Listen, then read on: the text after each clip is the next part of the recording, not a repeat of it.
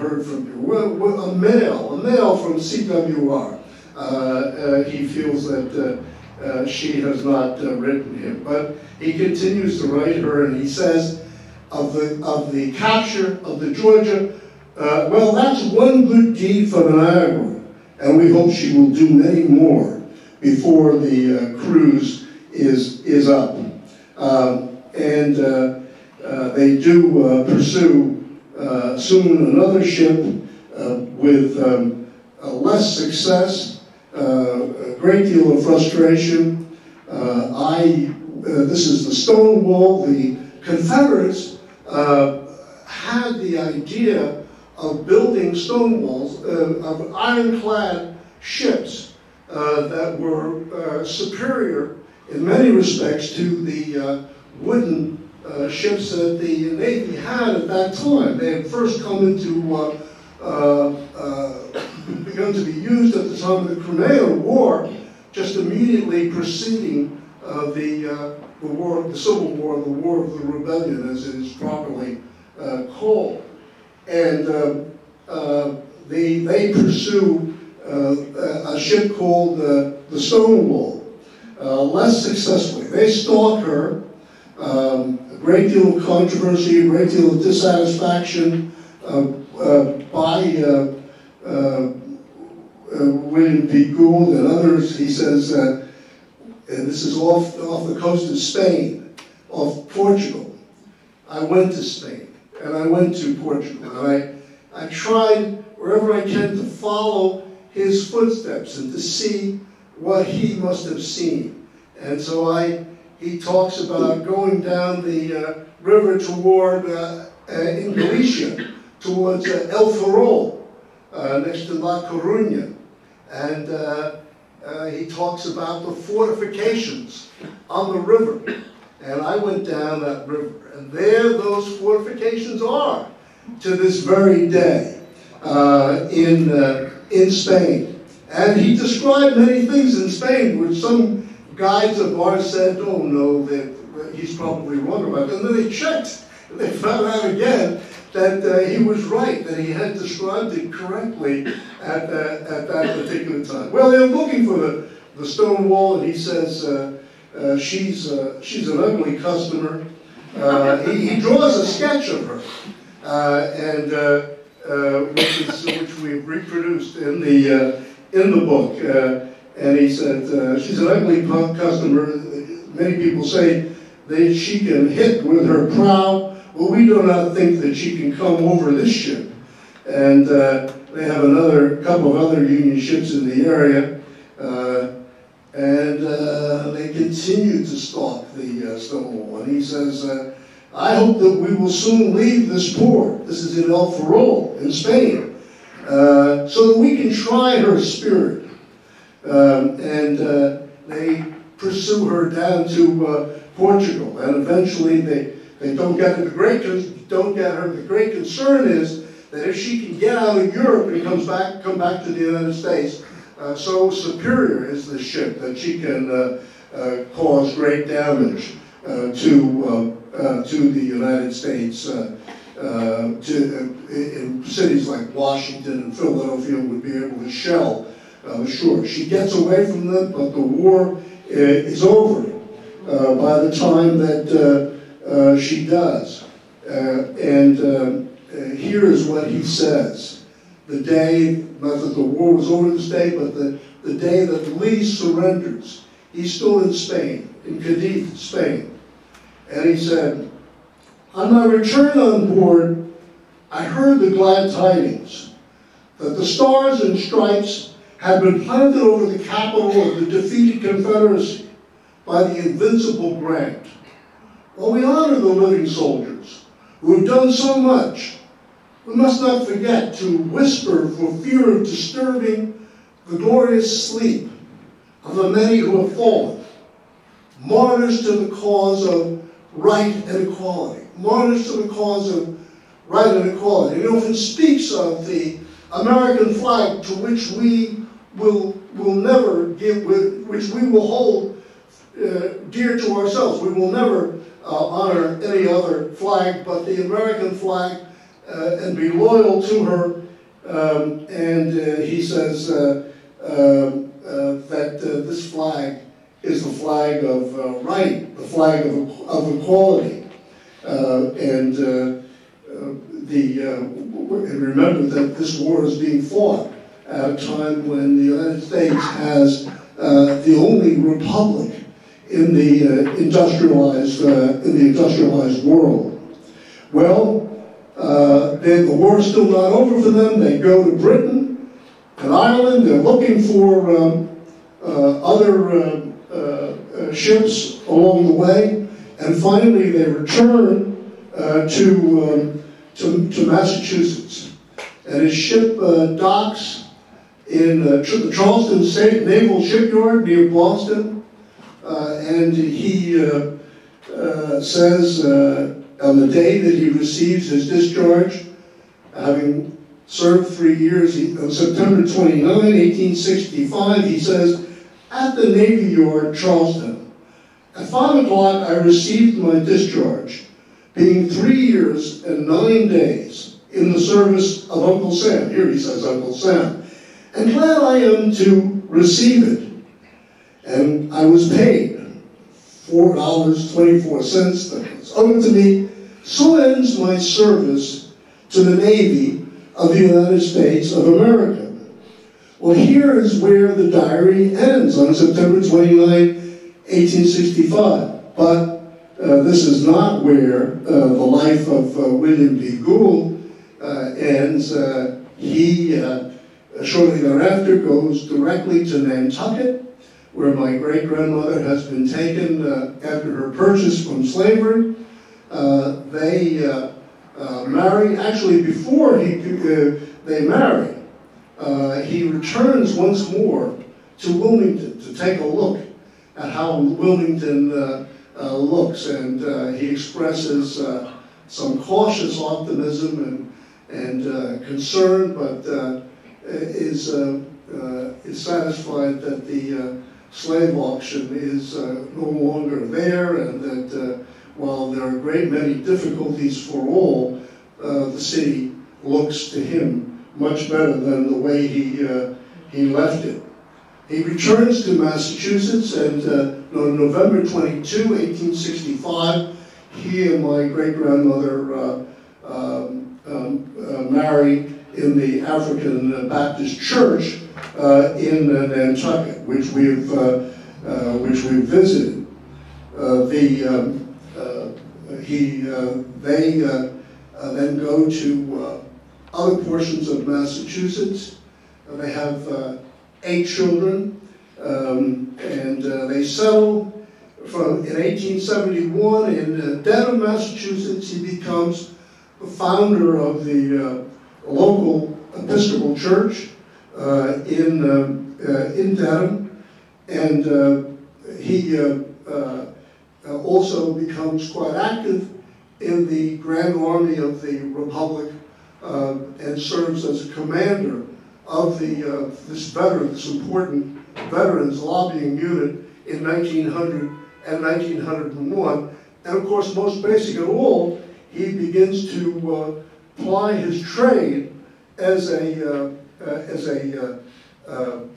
plasterer and a brick mason. He has 6 sons, 2 daughters.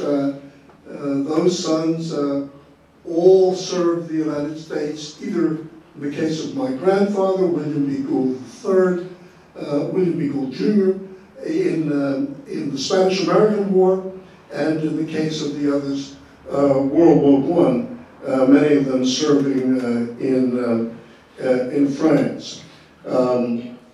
He has a very full life, and the Dedham newspapers record his death and note the fact that, and say on May 26, 1923, they say, East Dedham mourns faithful soldier and always loyal citizen.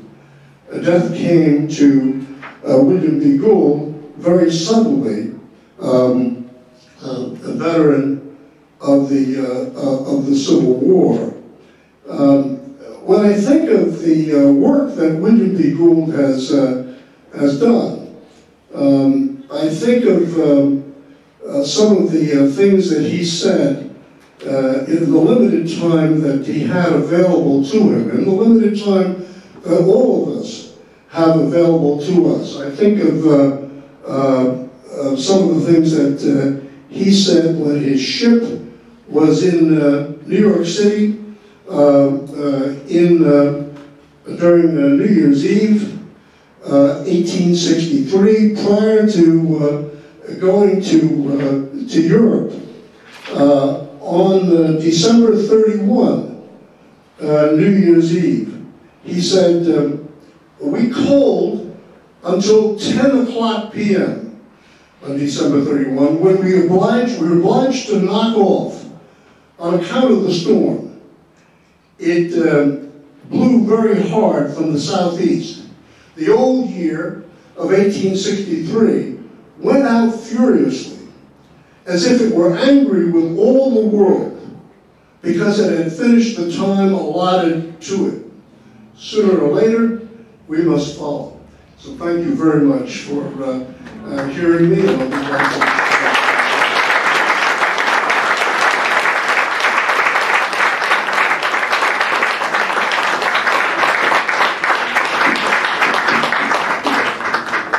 question? Sure. I think I'll shoot that. Let me do two absolutely. Sure. Hey, I'm going to pass around some images in a second. Little pieces. If you pass one that way, and maybe pass those back. I'll pass one out the window as well. We'll take some questions if you like. I did want to mention. Yes, sir. Go ahead. On either of his return trips to Wilmington, do you know if there was any contact with the Bellamy family? No. Did everybody catch that? Okay, I'll repeat the lines. Was there any contact with the Bellamy family when they returned to Wilmington? There is no is the answer. There is an essay that he wrote about his return here, which is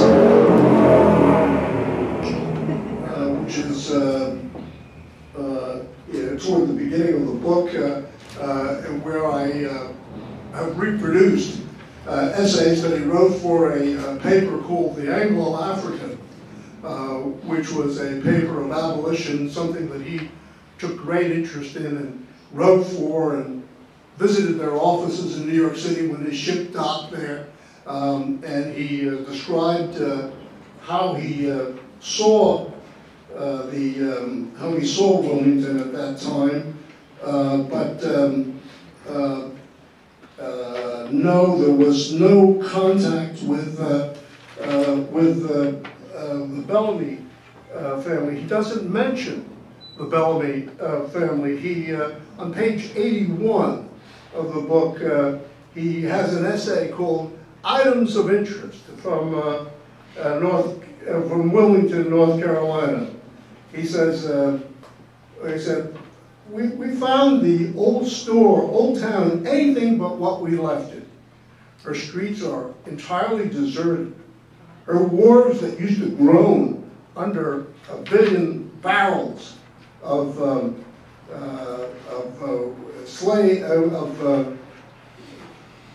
lost my page here. Yeah.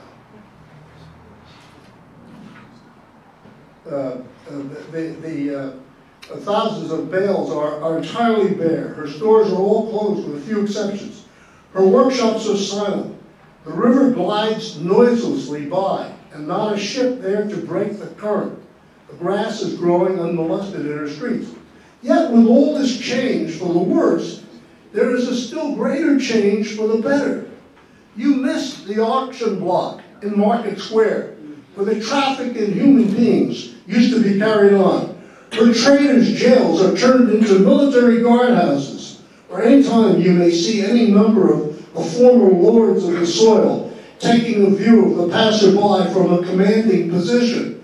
The 9 o'clock bell, too, is silent, and when you walk out at night, The demand for your past is not made, and upon the whole, Wilmington is changed. And he goes on to discuss other things. Jim? Yes. Well, I take it he was about 25 when he escaped from Wilmington, roughly. Yes. Okay. Now, in a time when blacks were not allowed to learn how to read or write, where did he learn? Yeah. Is this the whole Yeah. The question is, when did he learn to read and write? Yes. We don't know the answer to that question. We have speculated. I think Beverly has discussed with me the idea that that there were New England missionaries who were able to operate in this area. His penmanship, if you look at his penmanship, which is reproduced in the book and which you can get by accessing the diary in the Stanford Library, his penmanship puts all of us to shame, especially me, my wife is saying, especially me. His penmanship is excellent. So clearly he's trained at a time when North Carolina prohibited blacks from being taught to read and write. Clearly he is taught by someone. We don't know the answer to that question. But you see, he also has not only a great knowledge of things around him. He talks about, and I haven't gone into this and discussing this now, events in the war elsewhere and newspapers that he's read. But he has an eloquence which is not simply the product of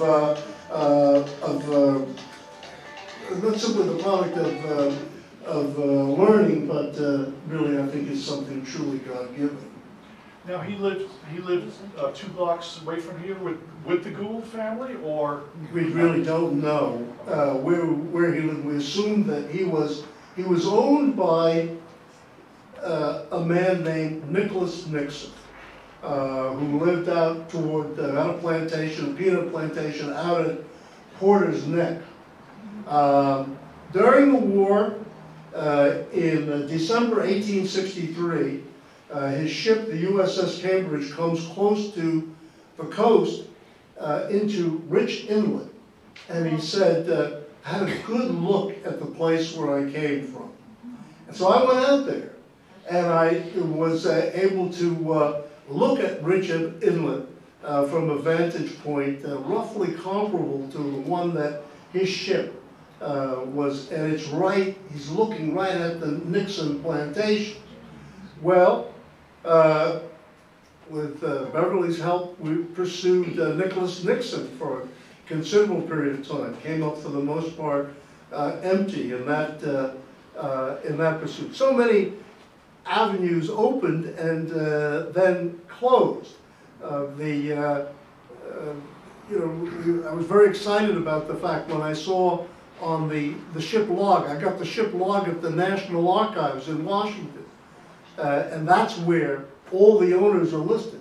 Well, Nixon probably leased him out to this operation, the building of this of the mansion. But and we assume during that period of time, immediately before the war, and perhaps at the time of his escape in Orange Street, that he was living in this immediate area. But we don't know the answer to that question. Yes, sir. I have all right, there's 2 questions. One, so this is a fact check. I heard that one of the sons became like the first dean of one of the grad programs at Howard. Is that a true statement? One of his sons became a professor at Howard Dental School. Right. Mm-hmm. Yeah. And then the second question: do you know? Does he speak of or write or talk about any relationship with him and Henry Taylor? No. No, I didn't know of Henry Taylor until I began to read about him in recent years. It may well be that he knew him. I think we're pretty well. Again, most of the people he's corresponding with, he uses their initials. I think we pretty well found out, thanks to the book that you co-authored, Beverly, here in the 90s, which featured the leading Reconstruction people who were black. We pretty well found out who most of those people are that he's corresponding with. But so far as I know and can recollect, he was not in touch with Mr. Taylor, at least as reflected in the records. That's fine, I'll leave it alone. Does he talk or reflect on why he put his initials in some of his plastering work around the building? No, he didn't. I think that there are other initials of other workmen in the building, as I recollect. All the doors and things, yeah. Yeah, and so I think you know, he took a great. I suppose if we can look at what he did when he went to Massachusetts, he took a great deal of pride in his work. Yeah. I may not have this right, but is it true that the diary was not discovered until 1958, and were you the one who discovered it? No, it's true that the diary was not discovered until 1958. Sorry, let me repeat that. Because when the diary was it discovered until 1958 or some other time? And was I the one who discovered it? No, I was not the one who discovered it. It was discovered in 1958 by my father. My father had a very close relationship with one of William B. Gould's sons, Lawrence Gould. Lawrence Gould was the only one of the sons who took up the trade of plastering, a very difficult and particularly at this time, physically taxing trade. My father described to me often how he tried to work with Lawrence as a young man, and Lawrence, in a household where no swear word had ever been heard, and where my father never said a swear word throughout his life, wasn't a goody-goody kind of guy. That's just the way he was. Lawrence unleashed a torrent of swear words on my father for his dissatisfaction with the work that he did. But he must have liked the work. He must have liked my father a great deal. My father, and he talked a lot together. And so when he died, he bequeathed his property to my father. And my father drove up there. We were living in New Jersey. We had moved from Massachusetts to New Jersey in 1940. And my father drove up there, and the workmen were already in the house throwing out things. And he went up to the attic and he found these volumes. Fabulous. And where are the originals now? The original of the diary was given by myself to the Massachusetts Historical Society.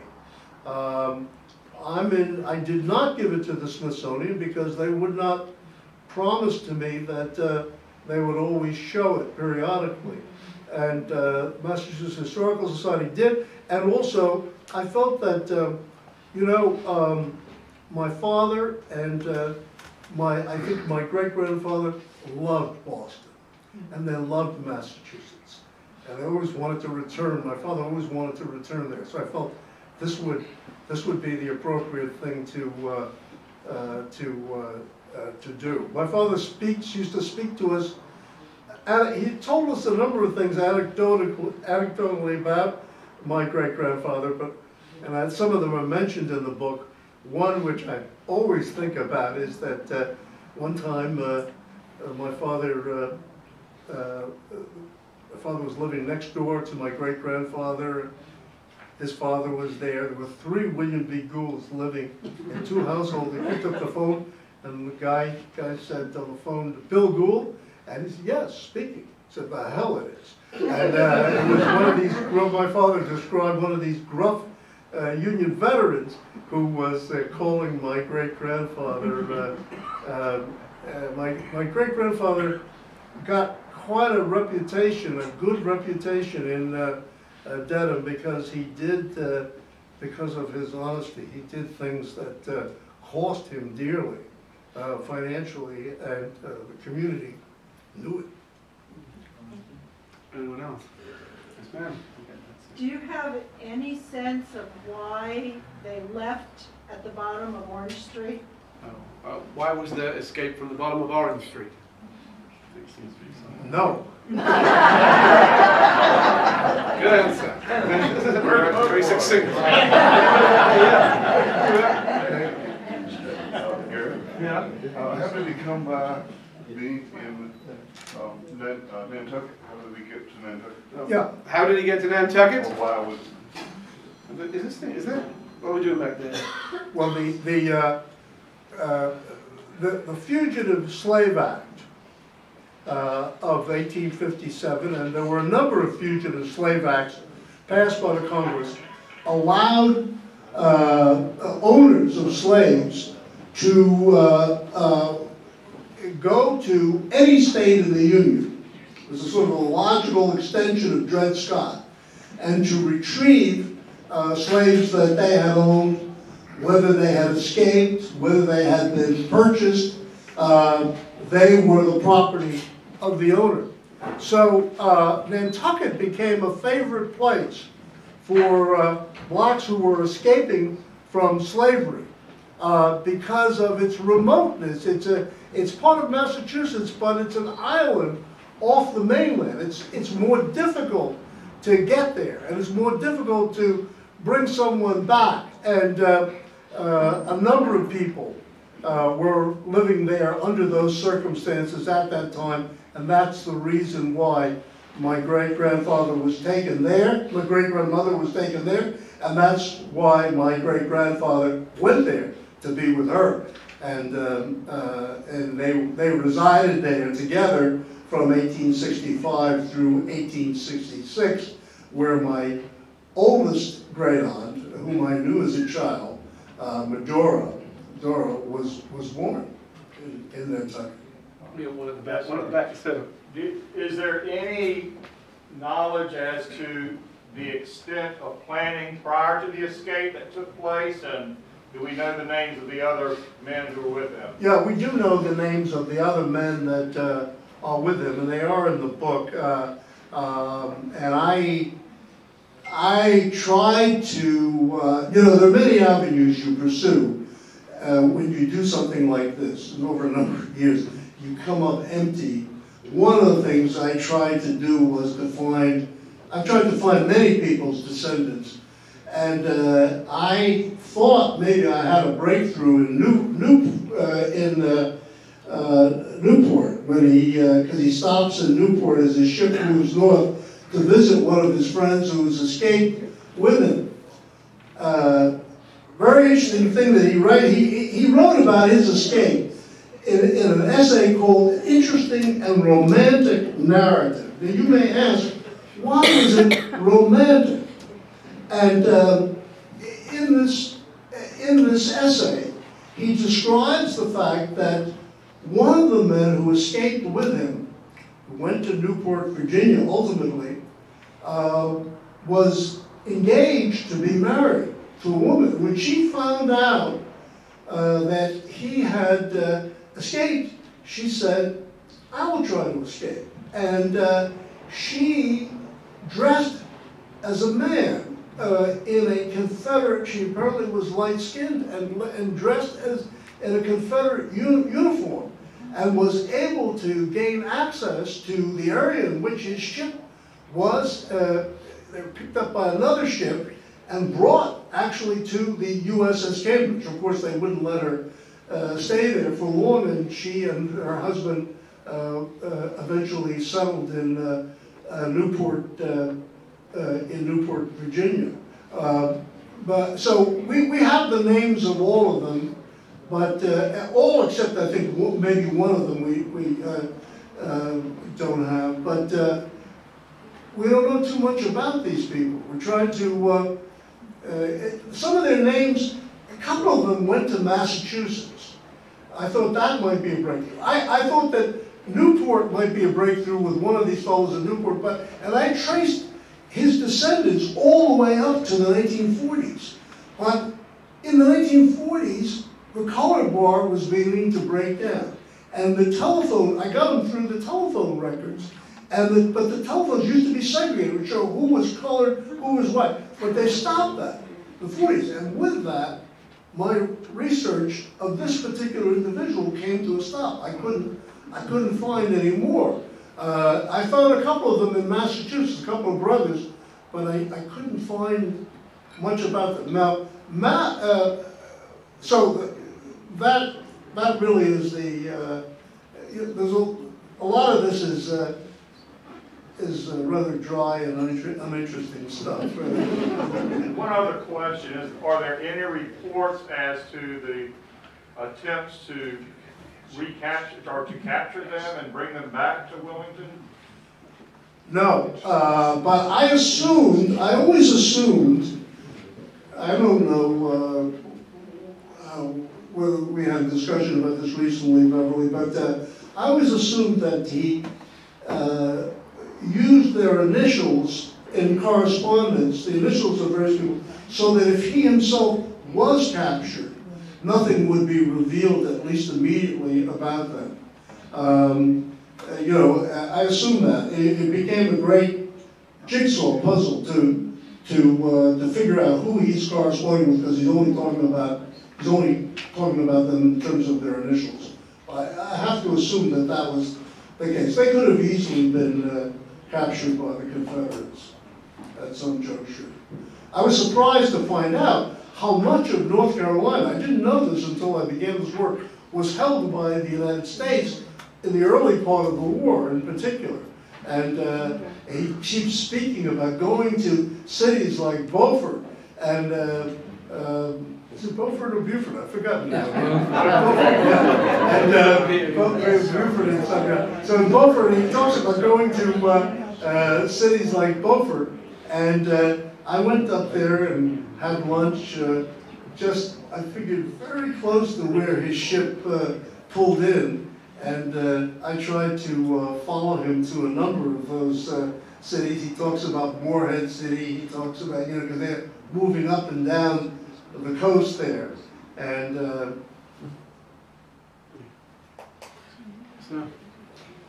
you mentioned a story about Gould on the Niagara seeking the Alabama, CSS Alabama, and they were a little bit late, but I wonder if there isn't yet another connection to Wilmington in that story, because Beverly, you probably know this more than I do, and because there's a historical marker off the library, right, about Winslow, who was the captain of the Kearsarge, who captured the Alabama, and there's a Manet picture, French impressionist Manet's picture of the Kearsarge and the Alabama in the final battle. Well, of course, the Manet's picture, which is in the Philadelphia Museum of Art, appears is reproduced in the book, where the plaque, the marker for Winslow, was one of the first things I saw when I first came to Wilmington in 1989, and I was very surprised that he was from Wilmington. And by the way, those who have compared the dimensions of the Niagara to the Kearsarge say that the Alabama would have been easy pickings for the Niagara. The Niagara was much more formidable than the Kearsarge. Anybody else have anything? One quick question. Where does the name Gould come from if he was owned by Dixon? Dixon. Well, this is a great mystery. It's, you know, in the early stages, I think it was also 1989, one of the first things I did before I went to Wilmington is, of course, I returned to Massachusetts to look at records there, to go back to the parish that he helped to found, the Church of the Good Shepherd, in which I was baptized as a child. And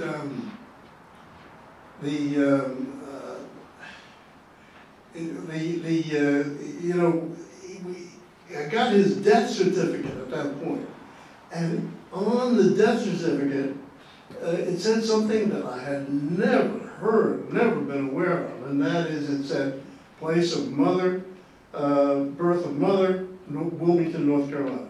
Place of birth of father, England. We've been on a long search for Alexander Gould. The search for his mother and her people became apparently very difficult here because her name is so common here. Her name is Moore. There's so many Moors, black and white. This is a story of just missing so much. Had his mother lived a couple of more months until Wilmington was liberated in the spring of 1865, she might have been in this book that the United States put together about the colored people in Wilmington. But because it told who they are, what is their age, what do they do, and she would have been there. But she died just 2 months before the Union troops got here. William B. Gould talks about that in his diary.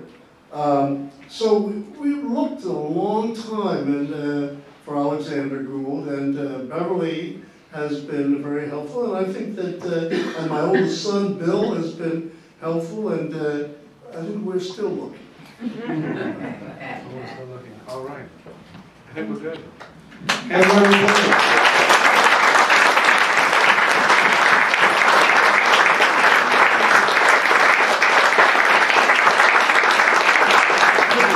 Well, that was fascinating. Thank you all again for coming. I'm going to give you one housekeeping piece here. If you'd like to buy a copy of Diary of Contraband, the way to do that today is the gift shop in the carriage house over here, because it has to register. And then if you would like to come back and get it signed, Dr. Gould will be here in the house. So you walk over there and walk back over and get it signed. We're actually going to give